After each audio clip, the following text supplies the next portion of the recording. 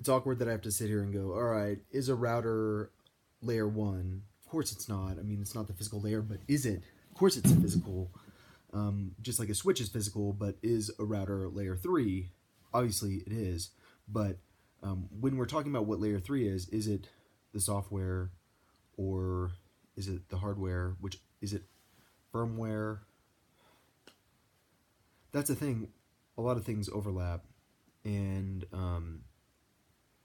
but do I understand what like if you're doing security, what layer do you want to do security on? Well, the closer to layer one, the better. But I mean, that's where you want to stop stuff that you don't want in there. Um, but I mean, but at some point, isn't everything kind of the application layer? But it's not, obviously.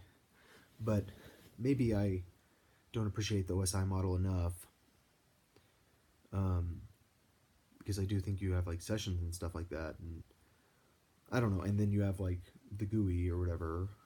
Um, but I don't know. Uh, I feel like I'm going to be wrong a lot no matter what. And am I going to quit pod again? That like what they said is I can do it for 2 days, and I'm like, oh gosh, I'm going to be mean again. And I'm like, all right, I guess I can be mean again, but I have to try not to be mean. I just feel mean.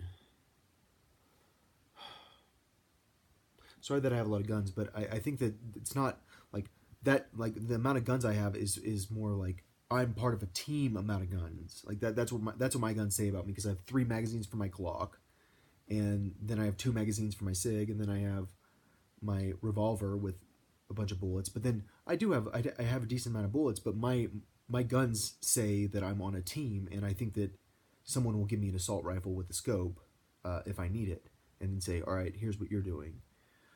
Because I feel like people, there are some people whose job it is to think about security of the United States, and hopefully, when you're thinking about doing like military security for the United States, it includes everyone, because like suddenly you're like here and you're like, oh, my grandfather's a spy.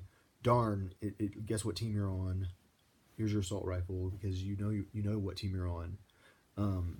But it really depends on the situation, because like a lot of people can also just get killed, and or they would need to get killed, because some people are that serious of teams, and I think I don't fully appreciate the severity of the terrorist network threat, like or the small terror cells.